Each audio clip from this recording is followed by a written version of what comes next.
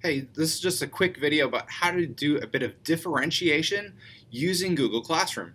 So normally when you make an assignment and you go down to the lower right corner and you hit the plus button and hit create assignment, it gives you, your normal things. So you're going to go in and insert something from Drive, and then what you might also do here is, put your a topic in or other things like that, attach other pieces. So, but if you're going to differentiate and you have smaller student groups and you want to move things around, instead of actually sending it out to your whole class, because this way you can copy multiple classes in, or what you could do is click on your All Students button here and just untick All Students.